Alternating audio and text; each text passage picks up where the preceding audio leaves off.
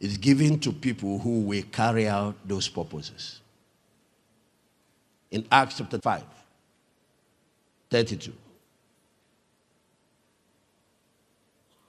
We are his witnesses of these things, and so also is the Holy Ghost, whom God has given to them that obey him. You know what he means by his witnesses? The Great Commission. The Great Commission. Anybody that says, Lord, I'm willing to take up that mandate. And here's my life. Use me to affect my generation. After you have given your life to Christ, you are a candidate for the endowment of power from on high. The ministry of Jesus is a combination of a number of things. And we must all learn. It's a combination of his life. When you hear about his compassion, his kindness, his goodness, that one is not anointing upon, it's his life, his love life, his mercy, and all of that. And every believer must bring that beauty of the inner life to bear on the kind of ministry or whatever it is that God has called you to do. It's a combination of his faith life. There were many times that he ministered by faith.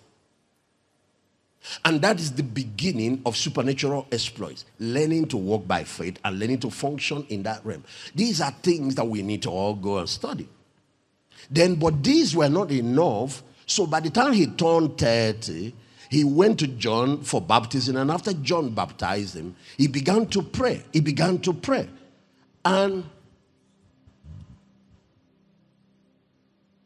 as he was praying, he was baptized with the Holy Spirit. So you need the infilling of the Holy Spirit, the baptism of the Holy Spirit. And when you are baptized with the Holy Spirit, there are evidences of a spirit-filled life. When the Holy Spirit is present, there are evidences. The Bible has given us a number of them. For example, when Jesus gave us the signs that follow believers, there are signs that the Spirit is evident. Mark chapter 16. Demons can't stand anymore your presence. He mentioned that you will speak in other tongues. This is one of the ones that we have highlighted more than any other one, because he's usually among the first to show up. He said, you lay hands on the sick, they will recover. Healings will start flowing. And of course, if the Holy Spirit has come, has filled you, it will also neutralize substances that can kill you or that will destroy your life. And that's why that issue of praying in tongues or maintaining a spirit-filled life is very important for believers to live victoriously. It protects you from sicknesses and things that come from without, but it also protects you from within. And of course, he also said they shall take up serpents. The same way that power nullifies sicknesses in people, it will nullify that. So praying in tongues is one of the ways you activate it.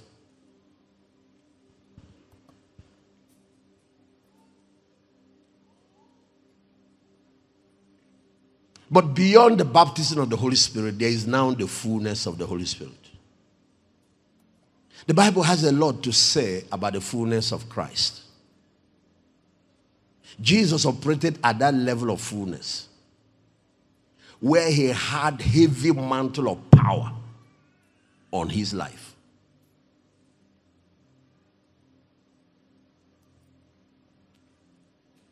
There are higher dimensions of manifestations of power that show up when people go for the fullness.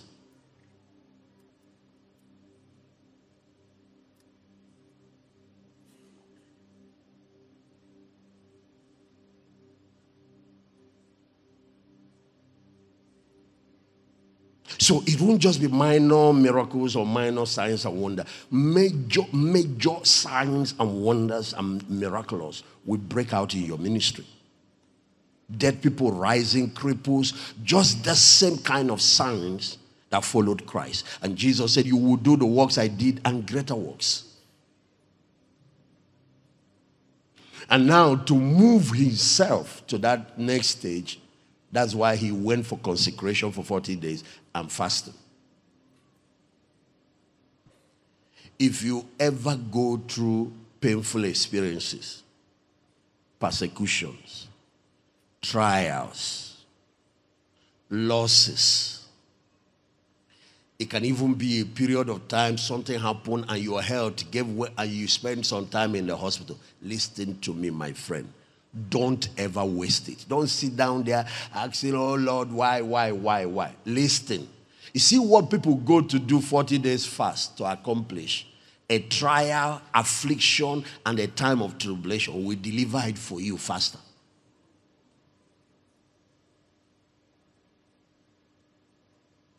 As long as you maximize it and utilize it as a period. If it's people that are too busy, maybe you're broken down and you have to spend this 2 weeks, maximize it. It can even be the enemy that sent the attack. Maximize it, convert it. There is something called converters.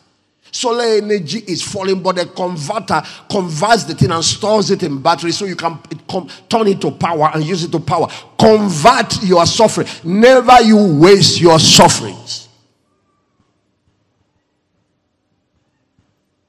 And there are many scriptures. Peter spent a lot of time on that, showing how that the afflictions, the persecutions, the things that we endure are used to convert for us exceeding weight of glory. Okay, let's look at the one that Paul wrote. Our light affliction, which is but for a moment. It doesn't last forever. It might be a season. Worked for us. 2 Corinthians chapter 4 verse 17. Look at it. For our light afflictions, while we look not at the things which are not seen. For the things which are seen are temporal. The things which are not seen are eternal. Look at the other side of that equation. If God permitted it at all, understand that the cross always leads to the glory. The glory is a realm that people don't access without the cross. So sometimes people that God want to press into that, it's like olive oil. To get the oil, you have to crush the olives. It's like palm oil. To get it, you have to crush the palm. God takes you through a threshing floor. There are certain people that have been through some of these seasons. It's just that they don't know why. They are busy saying, why, Lord? Why me? Why that? Understand how this thing works. One man spent 40 days, 28 days, 14 days fasting because all of it is self-denial. Going through a time of subduing the flesh, subduing the soul life, so that riches of glory can break out. Now, this is where a lot of people get stuck. They don't understand because in their theology, they don't have room for self-denial. They don't have room for affliction. They don't have room for suffering. They think everything is against them. You know, sometimes maybe ordinary transfer, you post a pastor here, he will start complaining and they lose. And that's how they die. That place where they stop is where they will never grow that level. The Bible said the Spirit led him into the wilderness. Other people are running away from the wilderness.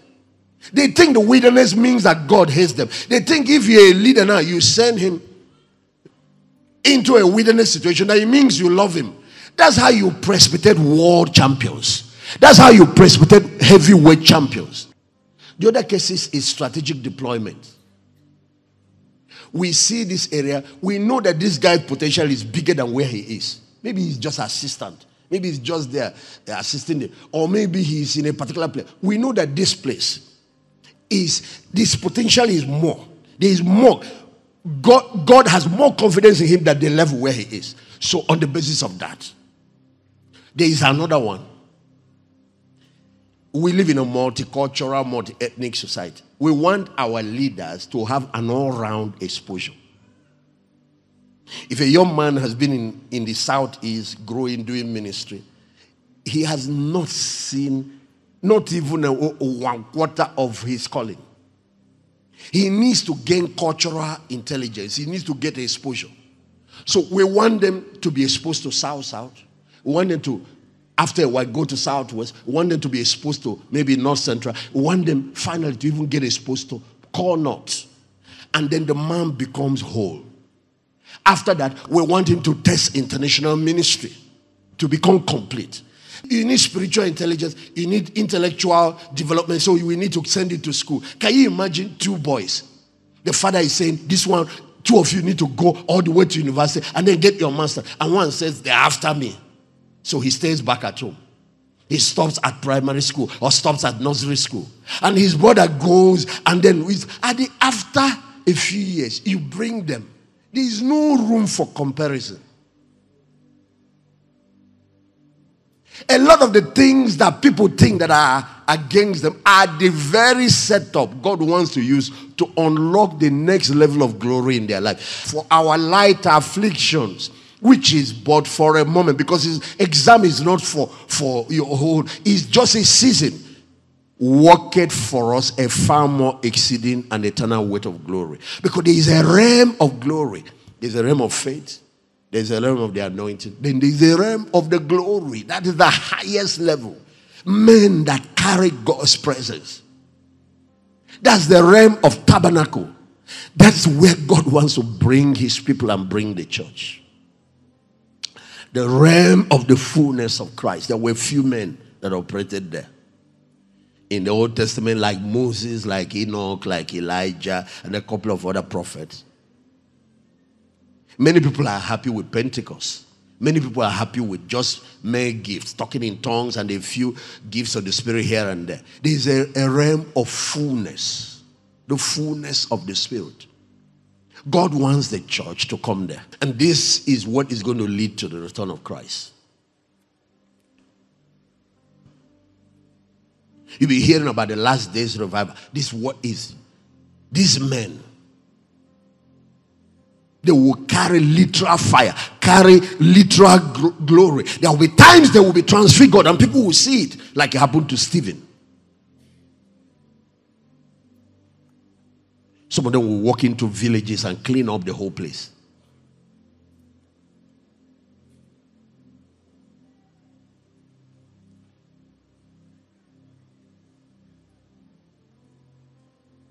In Ephesians chapter 1, every chapter of Ephesians dealt with Christ's fullness.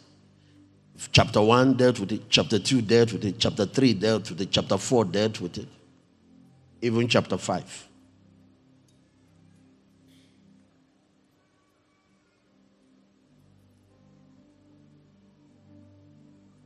In chapter 1, let me read from verse 19. What is the exceeding greatness of his power towards us who believe? And this is according to the working of his mighty power, which he demonstrated in Christ when he raised him from the dead and set him at his own right hand in the heavenly places. That power will measure up to the level of power that operated in Jesus in his ministry, measure up to the level of power of his resurrection that demonstrated by raising him, measure up all the way to the power that flows from his throne.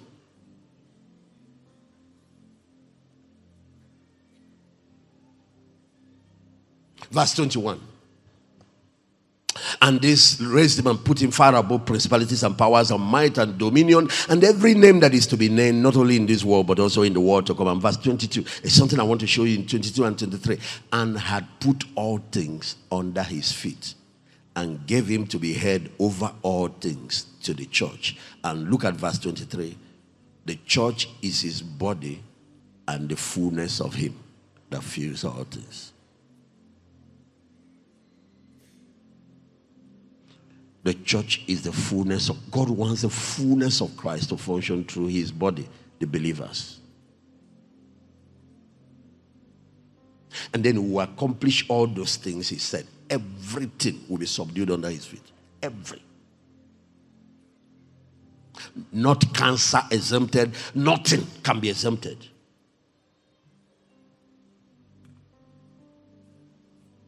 Leviticus chapter 23. Yeah. Let's read from verse 8, 15, 16, 17. He shall count unto you, it's talking about Pentecost. He shall count unto you from the morrow. So after Passover, after all the feasts, the 7 days, you start counting 50 days. Actually, first of all, you count 7 weeks, which is 49 days. Then the next day, the 50th day, is the Feast of Pentecost. And that's how it's calculated. So when the Easter period finishes, the resurrection occurs, the next day you start counting 7 weeks. So you shall count from the morrow after the Sabbath, from the day that you brought in the sheaf of the weave offering. 7 Sabbaths shall you count. That's 7 weeks. That's 49 days. Then, yes, 16. And even unto the morrow, after the seventh Sabbath, shall you number the 50th day, 50 days. And you shall offer a new meat offering unto the Lord. Now, this is shocking. This feast of Pentecost is writing about. He wrote about the three major feasts. Now, the feast of Pentecost, look at what he said, verse 17. You shall bring out of your habitation 2 waves loaves of 10th deal, and they shall be of fine flour, but they shall be baking with leaven. They are the first fruit unto God. God said, put leaven in the bread. Do you know what leaven is? It's yeast. You put it, it makes the bread. Do you know what it is? Sin. He said Moses put it as a sign that Pentecost does not bring perfection. It doesn't bring maturity. People will flow in the power of God, but they will still have personal issues. That's why this is not the destination. Because Pentecost, Passover happens to lead us out of Egypt. Pentecost happens in the wilderness at Mount Sinai. Pentecost feast was 50 days after they experienced Passover and left Egypt. And do you know that it was that day that Moses went up and the glory of God came down on Mount Sinai? But a lot of the Jews died after Pentecost. They died in the wilderness. And that was not God's way. Destination is the promised land, not the wilderness. I have been born again, I'm filled with the Holy Spirit, I'm now a church member. No, that is not where to park. Pentecostal movement is not enough. There is a fullness of Christ. And this yeast is causing a lot of problems in the body of Christ. This leaven. I showed you about Corinthian church that stopped at Pentecost with a lot of yeast in their midst. 1 Corinthians chapter 5, look at verse 7. The yeast needs to be purged out.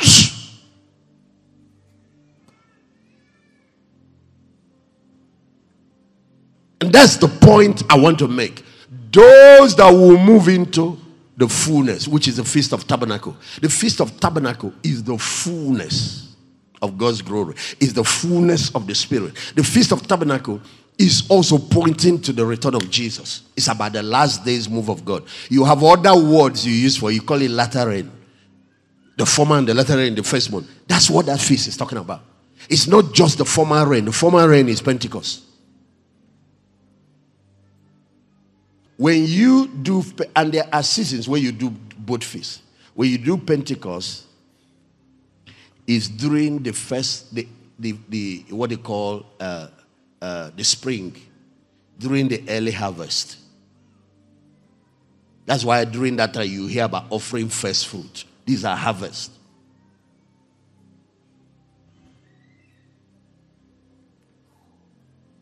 But you celebrate the Feast of Tabernacle during the final harvest, the end of year harvest is September, October. It's usually about 6 months between the two.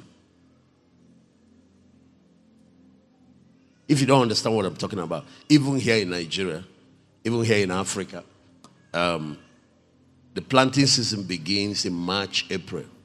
The first rain falls. We call it the former rain or the first rain. So it prepares the ground for planting. But at that same period, there are things, harvests that come out. Cashew come out. Corn come out. Where are some of the things we'll be eating? Mango come out, and so on and so forth. But nobody harvests yam. Nobody harvests cocoyam. Nobody harvests. There are a lot of other. But you see, those harvests come during the latter rain. The final harvest, the end of year harvest. That's when they celebrate tabernacles. So when the Pentecost was poured out, it led to the early harvest. And we have been harvested for many years now, close to 2,000 years. But we are now in the time of the final harvest. Scripture gave markers to know. There's a parable Jesus gave in the Bible called the parable of the tares and the wheat. He said a man went and sowed good seed in his field. But while men slept, the enemy came and sowed tares. And so the next day, the servants of the man woke up and saw tares growing with the wheat. And they came and reported and said, should we go now and remove all the tares? He said, don't do that. Because in an attempt to remove the tares, you will destroy some of the wheat. And that's what God is doing now. He said, leave both to grow until the harvest time. Everyone said that word, until the harvest time. Say it again. And the question is, when is the harvest time? Is that period that will lead to the return of Christ. The last days. That's what the Bible calls it. And that's what is called the time of the latter rain.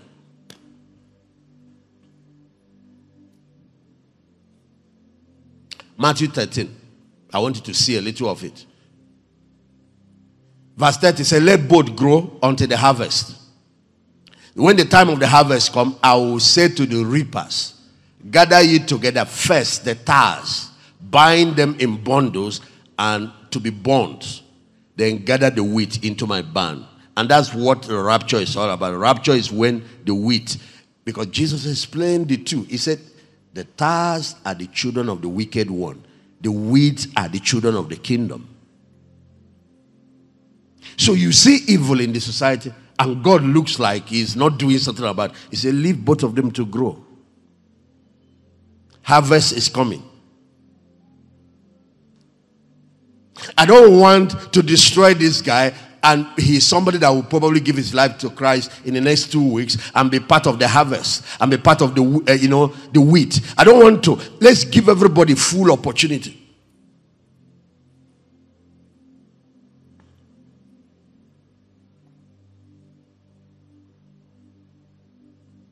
We are now in the harvest season, the final harvest season. The field is the world. It's interpreting the parable. The good seed are the children of the kingdom. The tares are the children of the wicked one.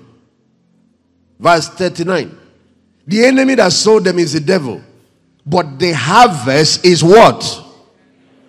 The harvest is what? The harvest is what? The end times. And this end time, the reapers are the angels. But the reapers are also the saints. I'm part of the reapers. But you need to know that we're not walking alone. We are walking. Who are these angels? Are they not all ministering spirits? Send forth to minister to them who shall be heirs of salvation. We are not alone. We are working with innumerable company of angels to finish the task of world evangelization. But hear it. It is during this final harvest every year in Israel that the real big deal happens. And just to begin the final harvest, the latter rain now falls. The autumn rain. And that's the one that is the double portion rain. That's the one that is the former and the latter rain. That's the one that is a heavy downpour. That's the one that Joel was writing about in Joel chapter 2. In verse 23 of Joel chapter 2, he said, I will give you the rain, which is the former and the latter rain in the first month.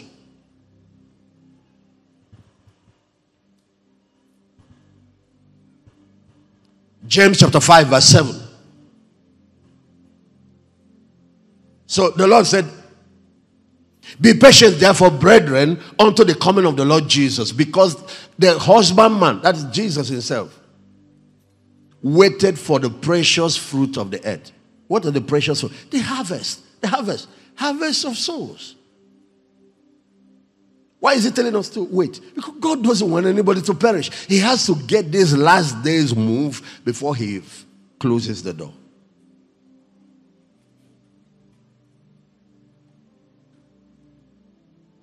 And from what the Holy Spirit has shown me, and from what I've seen in the scriptures, this last revival will bring more people into the kingdom than what the church has accomplished in the last 2,000 years. It's because of the dimension of the outpouring of the Spirit that will be backing it.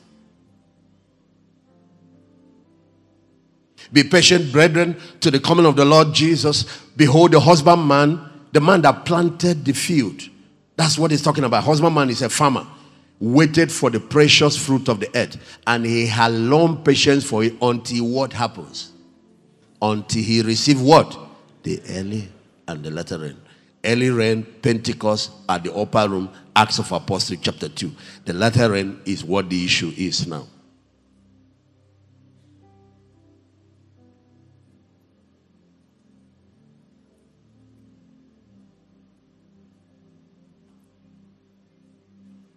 Let me show you what they do. Go back to Leviticus 23. What they do during Passover. Verse 27. During Tabernacle. During this last feast. I am sure you know that the first feast, Passover, has been fulfilled. It was fulfilled when Jesus went to the cross and died. The second feast, Pentecost, has been fulfilled. It was fulfilled when the Holy Spirit came down. We are now at the time of the fulfillment of the last feast. And the last feast, which is Tabernacle, cannot be fulfilled until you are in the last days. So all these prophecies you see in the Bible, in the last days, the mountain of the Lord's house shall be, there are specific move of God reserved for the last days. The mountain of the Lord's house shall be exalted above the mountains, and all nations shall flow into it. Help me touch your friend. Say, are you still here? Or have they left you behind?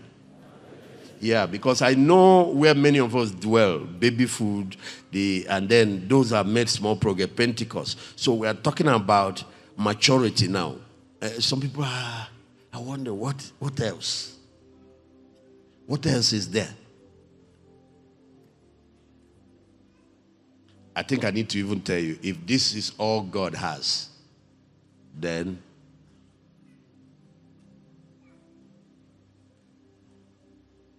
if this thing we have seen in the church, that is all, then read your Bible. The Bible talks about the fullness of Christ.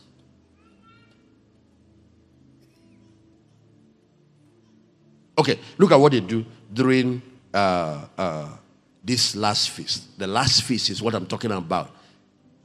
That is what we're living in the time of his fulfillment. And this is where God is now going to be moving the church. I'm a voice that is sent to herald this new move. There are a number of other men of God that understand what I'm talking about.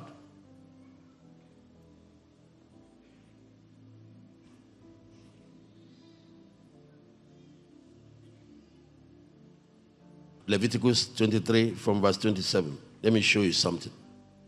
Also, on the 10th day of the 7th month, there shall be the day of atonement. Now, this is the month where the tabernacle is held. It's held on the 15th day. But on the 10th day, 5 days before the season starts, there must be a day of atonement. Do you know what this is? A day of purification. A day of consecration. You know why? Nobody with yeast is entering into tabernacle. God wants to take the people beyond Pentecost. His requirement is they have to clean up their life. And look at a day of atonement. It shall be a holy convocation unto you. You shall afflict your soul. All Jews fast on that day. Part of consecration is fasting. Part of consecration is self-denial. That's when we get rid of things that has been hindrances. And all the Jews shall afflict their soul and offer an offering made by fire unto the Lord. And this offering, and I'm going to talk to you about it in a minute. But verse 28. And ye shall do no work in that day. It's a day of atonement, to make an atonement for you before the Lord your God. Then notice. There is an offering. We're going to deal with verse 29, but just before I hit that, there is an offering God wants. There is an offering made by fire. That's what Romans chapter 12, verse 1. Put it up. Let them see. It is your life. The secret of the power of God is consecration.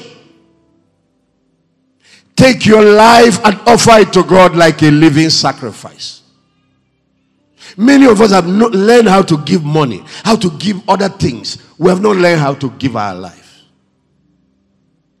offer it, and then lay it on the altar.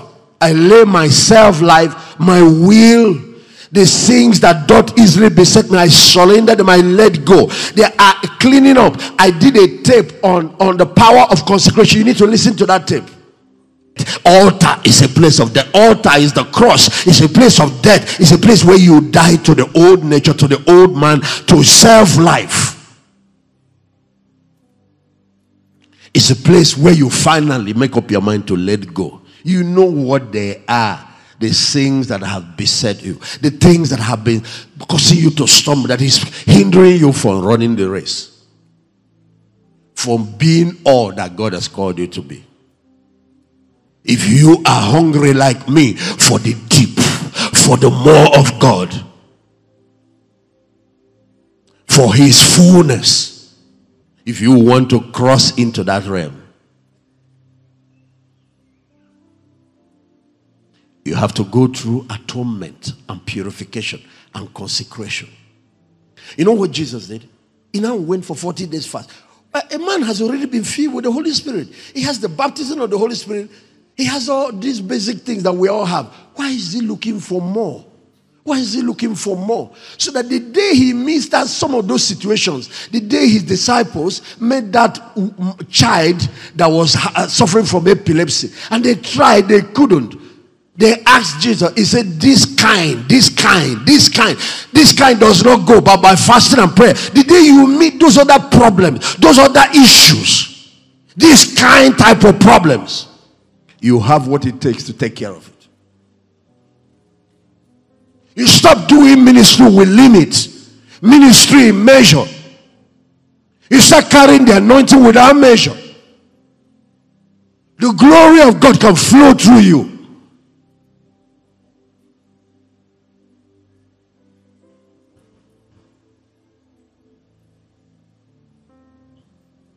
Romans chapter 12. He said, I beseech you, brethren, by the mercies of God, present your bodies, your body. So the temple is one of the issues that needs to be cleaned up. The temple, this glory is going to tabernacle in that. Tabernacle is the glory coming to abide.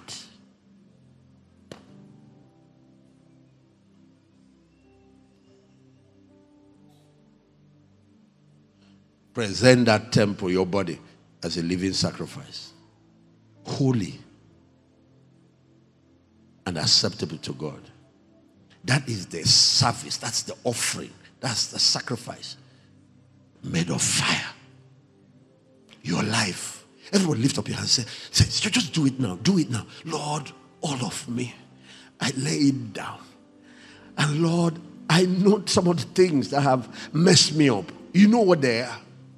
I repent of them. Atonement is repentance and cleanse and personal purging. I purge myself of these things. The Bible said if anyone cleanses himself, he will become a vessel of honor, fit for the master's use, fit for every good work. You see, this is beyond just the gift of grace. People who want to walk into God's fullness have to cleanse off. And you know, it's not just a one-time thing. In the course of your walk with the Holy Spirit, there will be times he will point at something. You see this way? I don't want you to ever dress like this again. You see this kind of hairstyle? You see this? You see this type of shouting jewelries? I don't want it. Others may, but you may not. Paul said all things are lawful, but not all things are helpful or expedient.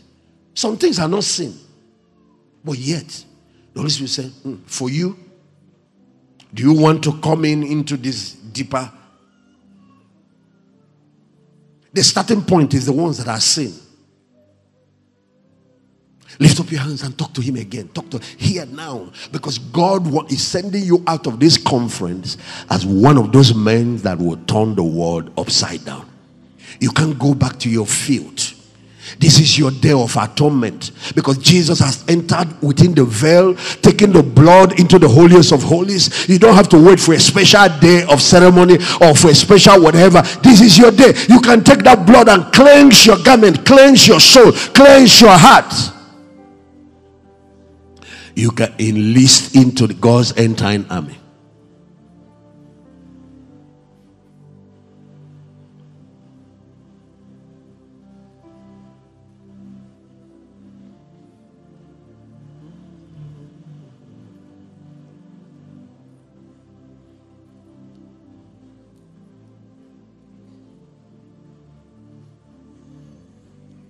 You know, there is that song that talks about this temple. Come and feel this temple. Make it your... No, just be playing it gently.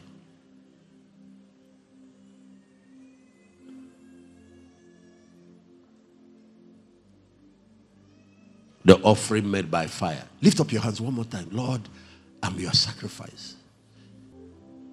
Receive the sacrifice. I am your worship. He's writing that song for Romans 12.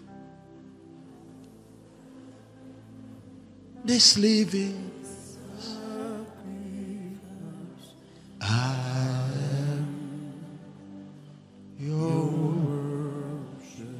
He added this section. Leave me at the altar with my Father. That's consecration. Leave me at the altar with my Father. Leave me at the altar with my Father. Leave me at the altar with my Father. Receive this living sacrifice. I am your word. Accept this living sacrifice.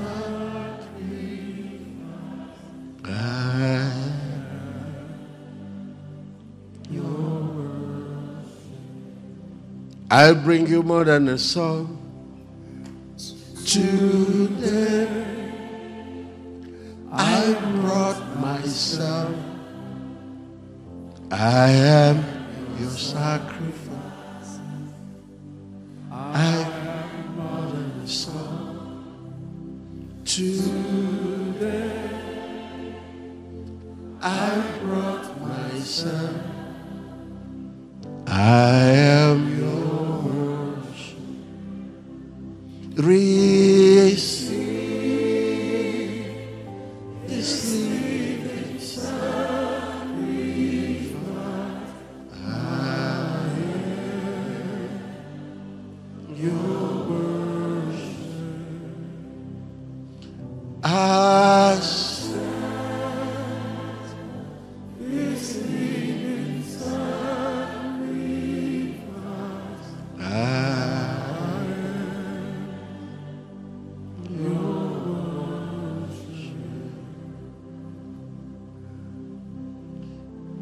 that water must be clean water, and the vessel must be clean vessel.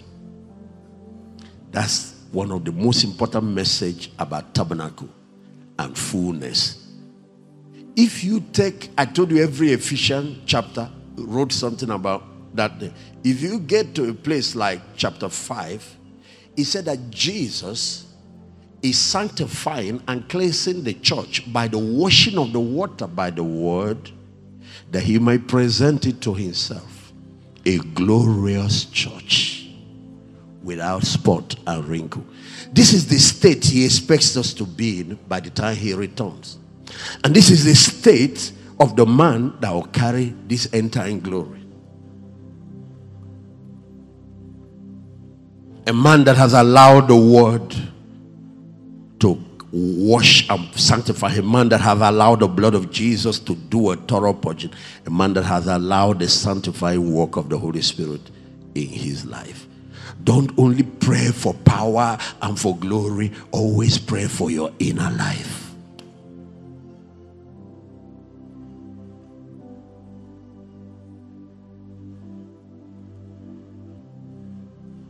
Your hunger for power must not exceed your hunger for holiness, your hunger for righteousness. One is the foundation that carries the other.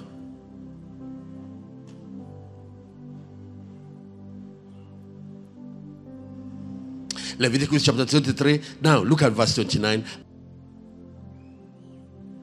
Whatever soul that shall not be afflicted in that day, he shall be cut off from among his people. Okay, he shall take you on the first day. Everybody take note now. I'm about to show you something. And anyway you see this in your whole Bible, you know it's tabernacle that is being celebrated.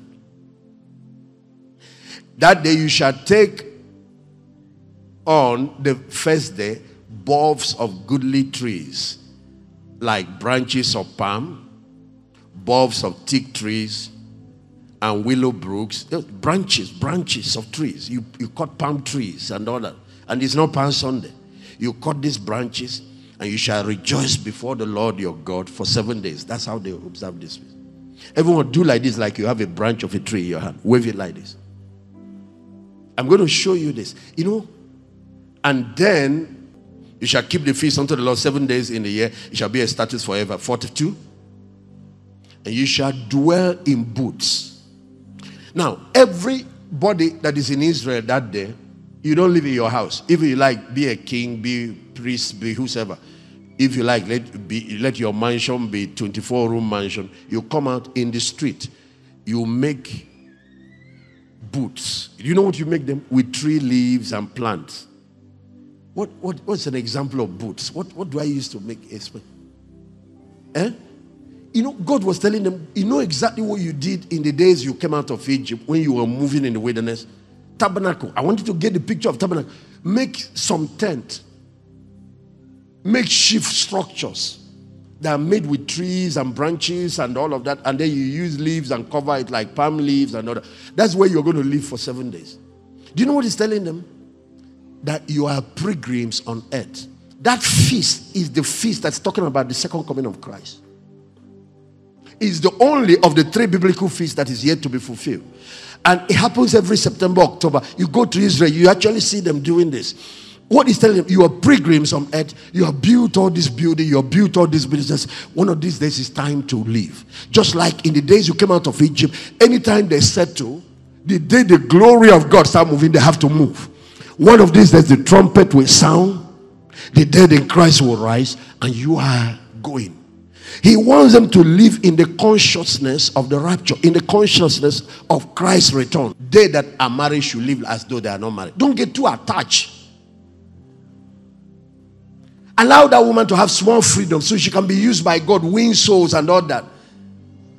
Those that use this world, those that do business, those that have properties, those that are be detached from it. Live detached from the world. Just like the Jews in the wilderness, be ready to move when God says move. Until the rapture, when the final move will happen, be ready. You see, some pastors, they grow churches, God can't send them on missions anymore. They become institutions, elephants, grow fat. When you were young, you used to say, your will is my command. Anywhere you send me, I will go. Anything you command me, I will do. Now, just small money change in your pocket. God come. No. The people that will carry the glory are the people that are ready. You know, Philip finished having a revival in Samaria with the whole city bowing. You know, that's where some pastors will have died. God said, head to the desert. There is an Ethiopian Enoch riding a chariot heading back home. Philip did not waste time. And you know, people wonder, how do you ride Philip airline? It is when you are on the go. As he stepped to obey, the Holy Ghost caught him. It won't catch you while you are. Anybody that want to answer Geo must go. That's the first instruction of the Great Commission. The master went. And he said, as my father sent me, so sent I you.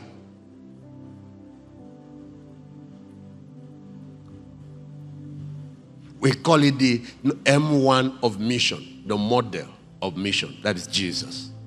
He set the example. Every GO must be a model. God's people need to learn to stop sitting again and occupying as if this world is our home. We must learn to live in booths. We must live in readiness of Christ's return. We must also live in readiness to obey God. Anytime he says, do this, do it. He said, give this, give it. He's not piling money in the bank. There's nothing wrong with savings. 1 Corinthians chapter 7. But this I say, brethren, the time is short. It remained that both Time. It's time. The coming of the Lord is short. That both they that have wives be as though they are not.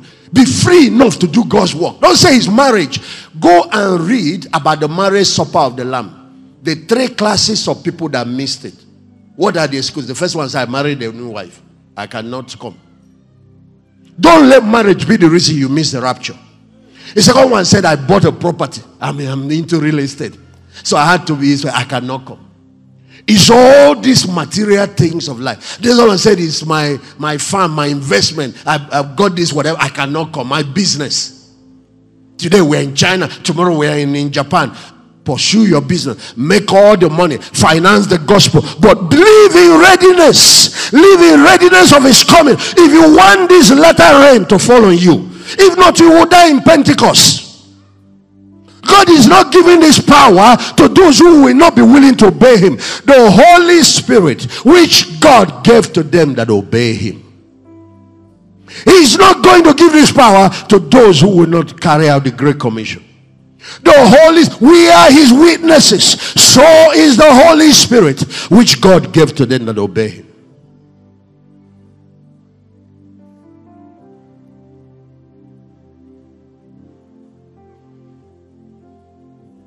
When they wave that thing, they are rejoicing that they have brought the final harvest. And billions of souls made it in the rapture. Guess what they were waving that day before God? Branches of palm trees and all these trees. Because we have completed tabernacle. We have reaped the harvest of the earth, completed it, and Jesus has taken us back home. That's what that thing means. Okay, Revelation chapter 7 verse 9. Watch. And I behold, lo, a great multitude, we no one could number, stand before God. Do you see where they are standing? They are no more in their different countries on earth now. They came from all nations, all kindred, all people. They stood before the throne. Everyone said the throne. These are people that made it in the rapture. And there are billions, because he said nobody could number them. There are billions. At the time John was writing 2,000 years ago, that number, they don't have name for calling it. Billions. And you know, all these harvests came out of the last days.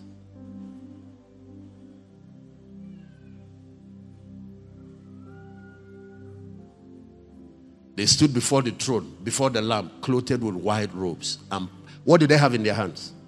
Everyone, wave your palms, wave your palm. Say, I'm part of the end time harvest. And I'm going to be part of the tabernacle. Say it, I'm going to be part of the tabernacle. I'll be part of the harvest. And I will be part of the rapture.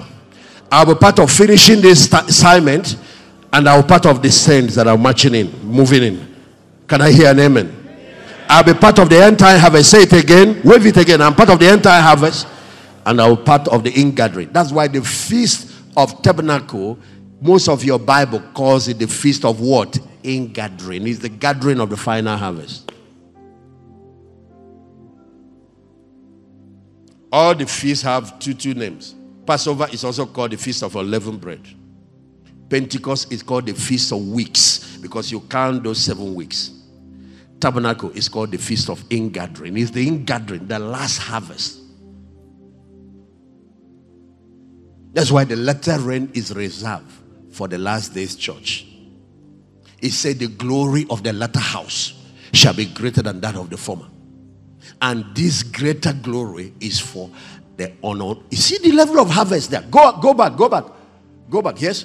And I behold, they stood before the Lamb with the palms in their hand. Wave your palms again. Now, verse 10. And they cried with a loud voice, saying, salvation to our God, we sit upon the throne, and to the Lamb. Verse 11. And all the angels stood round about the throne. The day all the angels will be recalled from the earth. Remember, all of them were sent to help us on mission, on soul winning.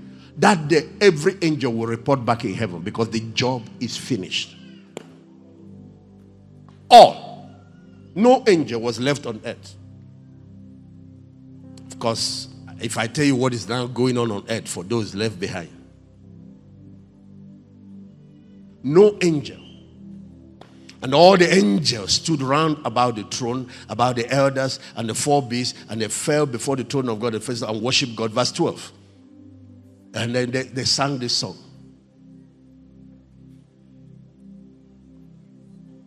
Great song. Thank God that some people have captured it and we sing it now. Verse 13. And one of the elders answered and said unto me, what are these which I read in white robes? Said, and one of those in the white robes. You see, what precedes tabernacle is atonement. Atonement. That's what made their robes white. Who are these that are dressed in white robe? Where did they come from? Look at verse 14. And I said unto him, Sir, thou knowest. And he said to me, these are they that came out of what? The great tree. These are last days harvest.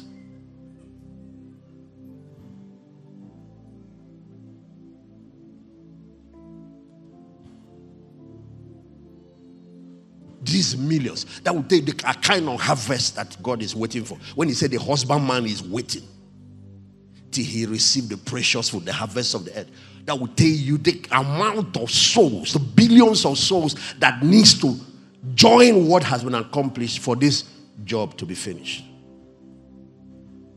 And yet it's going to be a quick work. All the things you saw happening in the life of a ministry of Jesus will be common on earth among believers. People are going to be walking on water. People are going to be raising the dead. People walking where people are already dead and rotten. Spread their hand like this. The bodies will come back. And they wake up like Lazarus. Cities are going to be shaking. Communities are going to be shaking to its very core foundation. At the end of it, those who did not receive Christ will have themselves to be blamed.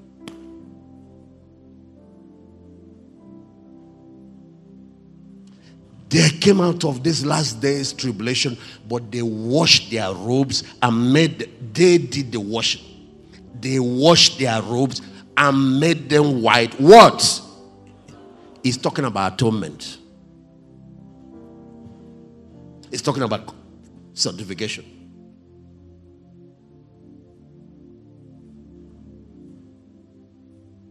Somebody is talking in tongues, is an armed robber. He's talking in tongues, he's sleeping with people's wife. That era has ended, my friend. The last day's move of God is also coming with judgment.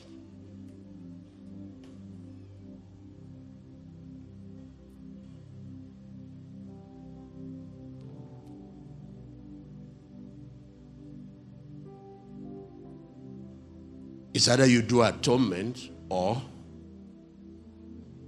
read that place. He said, or that soul shall be cut off from among his people.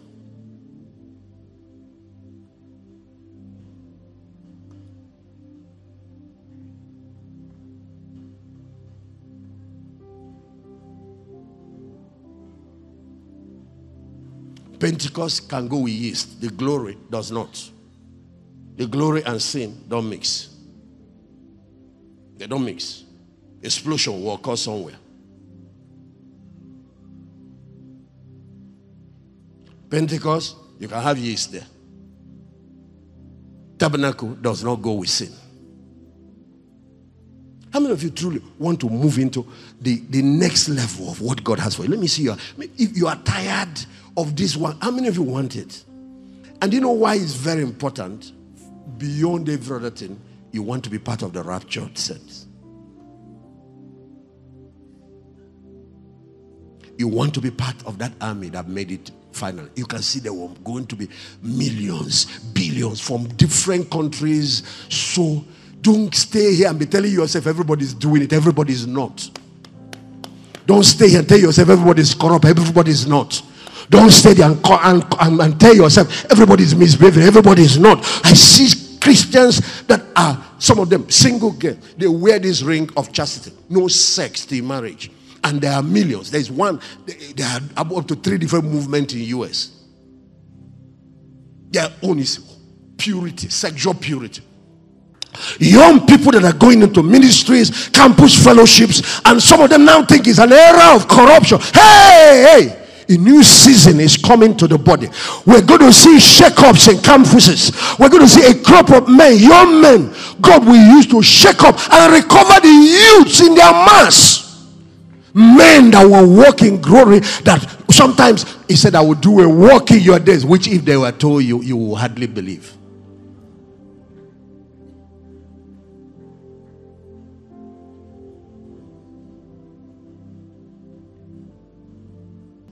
If you look into the ministry of Jesus, it was a combination of things that created that fullness. Not just anointing, clothing with power. There was also authority. There are sometimes, like, he just speaks. And people are wondering, what kind of thing is this? That even demons obey him. The wind obey him. The storm obey him. That woman whose daughter was tormented of the devil came and bowed and said, even the dogs. He said, go. Your daughter has been delivered. No transfer of anointing. All this touch my garment. No. There's something else he carried. Spiritual authority. When he speaks a word, that word is backed by angels. Because when he finished that fasting, Luke 4:14 said he returned in the power of the Spirit. The Bible says angels came and ministered unto him. The job of those angels is to enforce any word that leaves his mouth. These are some of the elements of Christ's fullness that you must carry. High level. Because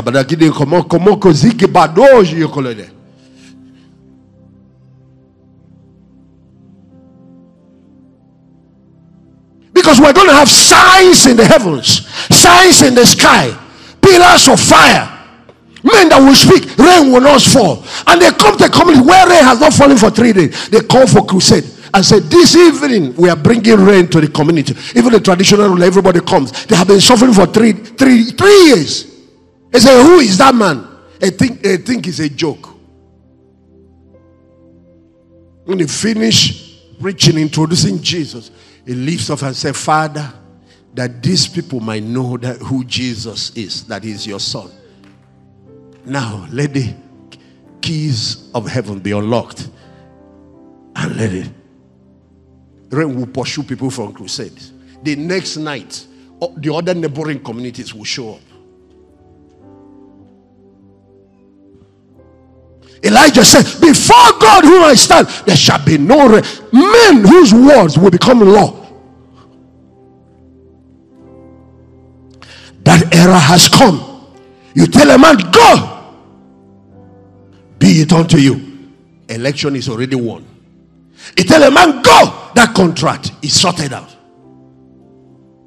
People that will operate in high level dominion, these last days move of God is coming with kingdom power. It's going to be demonstration of authority at a level that will shake this whole world. The structures of this universe will shake at the spoken words.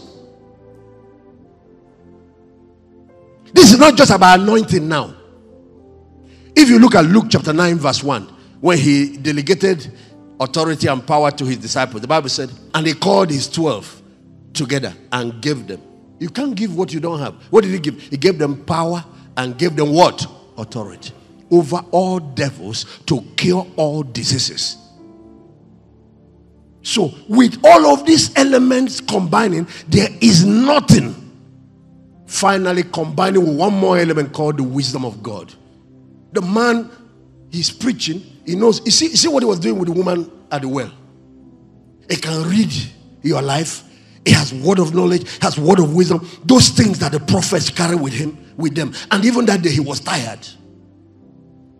He carries that same wisdom that Daniel had. Know what is coming in the future. Know things that are going on. All of that combined. This is the new era in the church. This is the new era in the church. It's not all this arranging prophecy. Getting to find out some people or whatever, and coming around and be fooling yourself. The real thing is now here. It's coming. It's here. Tabernacle is here. God sent me to announce that the season has come.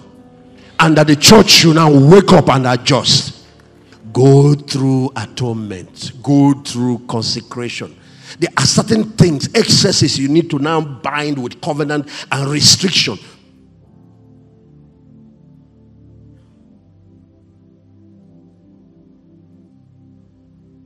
Bring that your rebellious thing on the cross. Bring that your greed on the altar. Bring that your excesses on the altar. Bring that your immorality on the altar.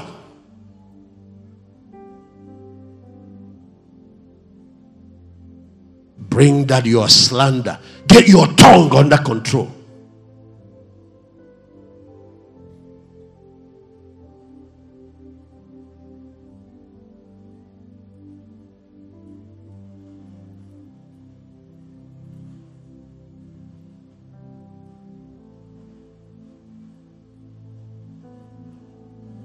Can we maybe fall on our face, kneel down, whatever shape, sit down, stand up, and just pray for a few minutes? If you don't know what to pray, pray in the spirit, please. You don't know what to do, pray in the spirit. You want to kneel down, kneel. Whatever posture helps your spirit to communicate. Let's just pray.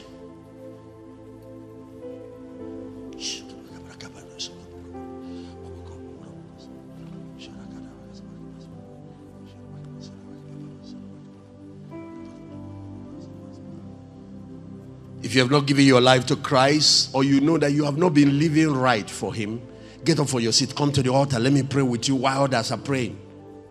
Get up from your seat and come. You can't stay in that state and move into the deep things of God. Get up from your seat and come. You know you have not given your life to Christ. Maybe you are outside. Get up from there and come. God bless you. God bless you as you're coming. Lay that thing down on the altar and tell Him to come into your life and transform you into a new man. Make you a brand new person. Give you the power of the Holy Spirit within you to enable you to live the life He has called you to live, the Christian life.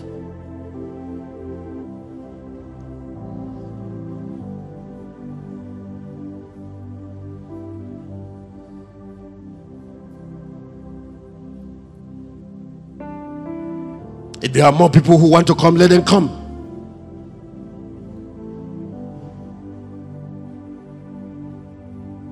I surrender all to you.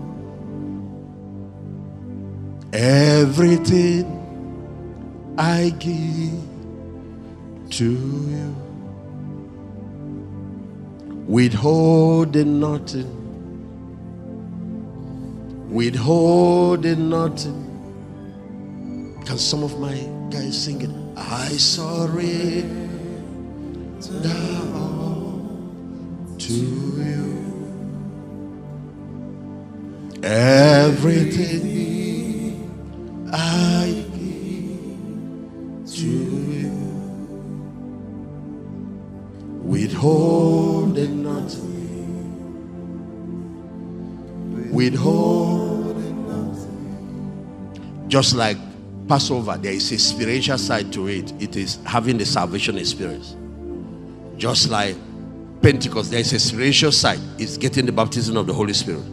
When you come to tabernacle, the entering into the experience begins with a set of consecration experience. Consecration experience. And that's where the door is opened. The door of glory, the door of greater glory is open through that. And there are others, they go through afflictions and certain trying time, and they understand what God is doing. They utilize that period, and they come out of that experience new people. Brokenness is what is the barrier, is the thing that God wants to accomplish. Brokenness, so His glory can be released through your life. Withholding nothing. Withholding nothing. Withholding nothing.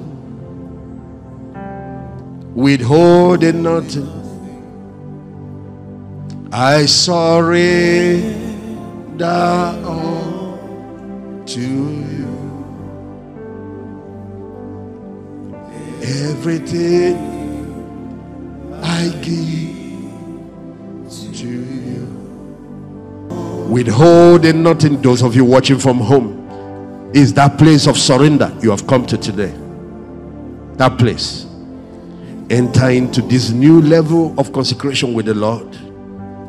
God wants to use you to showcase his glory in this earth.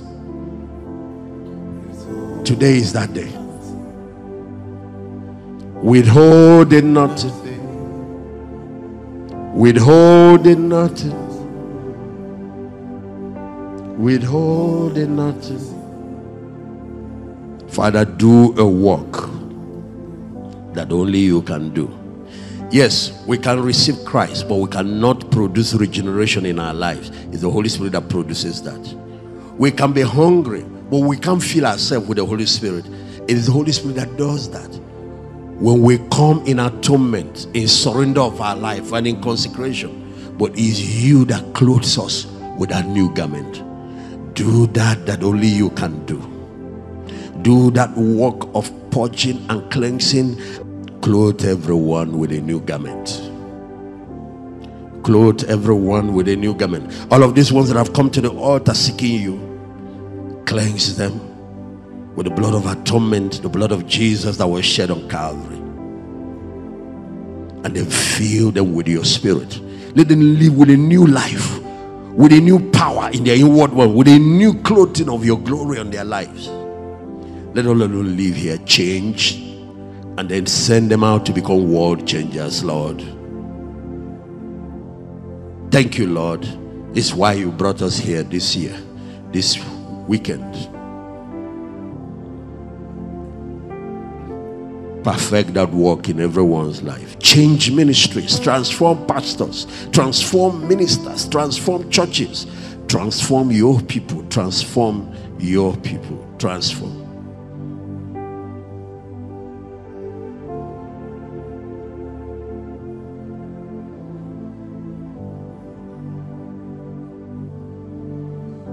I surrender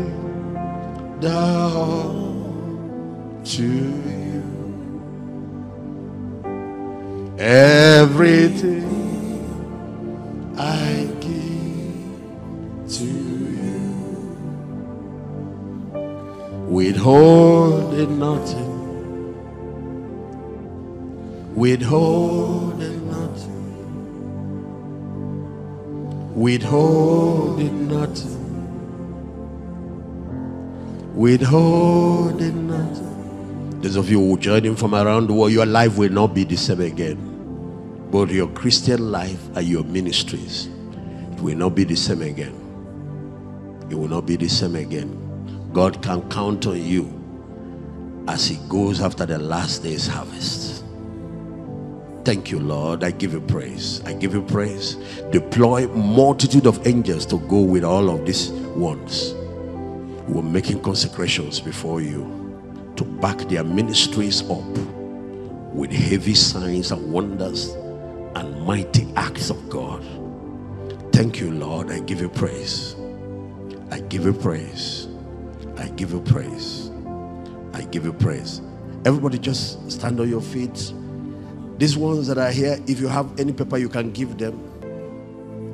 When you leave here, go after the harvest. Go after the harvest. Go after the harvest. And then you will start seeing strange things. Strange things. What God will do with your life, with your ministries. In Jesus' mighty name. God bless you. You can go. When you feel that, you come back and drop it on the altar.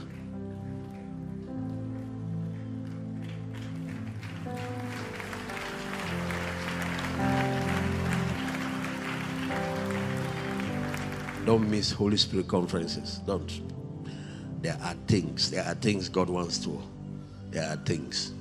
But God bless you. You will not be the same again. You will not. You will not. You will not. I can tell.